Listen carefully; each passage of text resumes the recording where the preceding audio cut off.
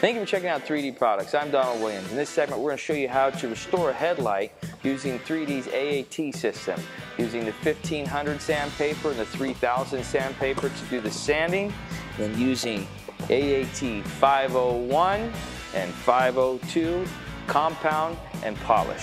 First thing you want to do is make sure that the lens is properly cleansed and ready to go, and I use AAT's 503, A3D's 503 spray detailer. My first step is to take 1500 grit sandpaper, which is the 3D AAT sandpaper. It's a dry sandpaper. Turn the speed on low. I'm on 2. What we're going to do is we're sanding down all the defects that are in the lens, a lot of your scratches, and we're actually going to be removing a lot of the oxidation that's on the lens. I'm going to go nice even motions, and you don't want to go fast. You don't want to groove into the lens. Until you pay attention to the edges. And a lot of times, if you want, you could take and tape these off. And I'll demonstrate that real quick. This is one way you could do it, but to make sure that you stay out of trouble, you're going to want to go ahead and tape it off. Now I've gone and I've taped it off to make sure I can be not really reckless, but I don't have to be so careful with this. So let's go ahead and let's continue this. And it looks like there's actually something on here. It could just be residue or oxidation. We'll sand it off and see how this works out here. Take and spin off your paper a little bit. And when you're doing this, you want to make sure you're not creating a lot of heat. Get the sandpaper down nice and even. Looks like there were some sanding marks underneath this already that we ran over. We'll try and level those down here. All right, now that we've taken and we've sanded it with 1500, we're going to go ahead now. We're going to refine those sand scratch marks with 3000 wet paper. The first thing you want to do is wipe it down, and now you're going to take your detail spray, spray it on your paper. Again, go nice and light over the top. And this will get the rest of that residue off, and it'll start to polish and refine the sand marks that we had with the 1500. Double check, make sure you got everything. All right, now that you've completed the sanding process, you can take a wool pad, AAT 501 compound, put a little bit on your pad, on your buffer, rub it in, make sure you don't have any sling going everywhere.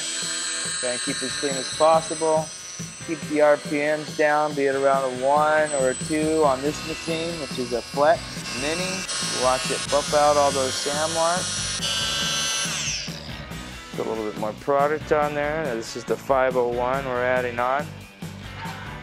Just like buffing a car, paint, you want to keep it moving, nice and even patterns.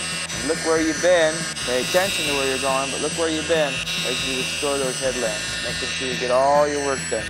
Now, you can sand them quite a bit of times, but when you start getting into too many grooves, there's only so much you can do. But they're very thick. I mean, it's a lot thicker than paint. Now, keep in mind, in doing this, there is some oxidation that's underneath the lights, some things that you're just not going to be able to get to. Those are the things you're going to have to show the owners of the vehicle. The oxidation is from inside, how much you're going to be able to do. Now you've taken, just like a car, you've gone through and you've compounded out the scratch marks, just like you do on the car paint, with a wool pad. What's going to be left behind are going to be some whip marks. So what you want to do, a wool pad marks. What you're going to want to do is now take a foam pad, possibly go with the cutting pad, depending on how much damage was done to the headlight before. Put it on your foam pad here, work it into the surface. And now foam pads run a lot hotter than wool pads, so you got to make sure you pay attention to that. And you're going to start brightening out all the dull stuff that was left over from the wool pads. And depending on the amount of pickiness you have, this may be your final step. But because we're picky and we want to make sure it's done right, we're going to do one more step with the polish. You're going to wipe down the compound. As you can see, it looks pretty much finished. Get that extra pop.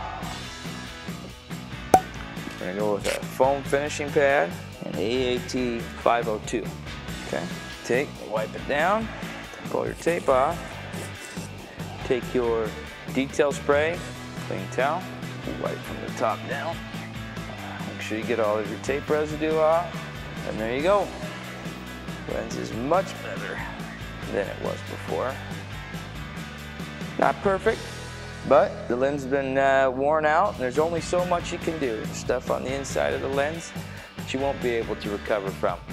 But as far as the life of this lens, we brought it back maybe another year or two. Make sure you get it with follow this up with HD epoxy, be able to coat it, and take care of the lens with a little bit of sacrificial layer and a wax. We appreciate you checking us out. Go ahead and subscribe to our channel, and feel free to share us on Facebook. Talk to you soon.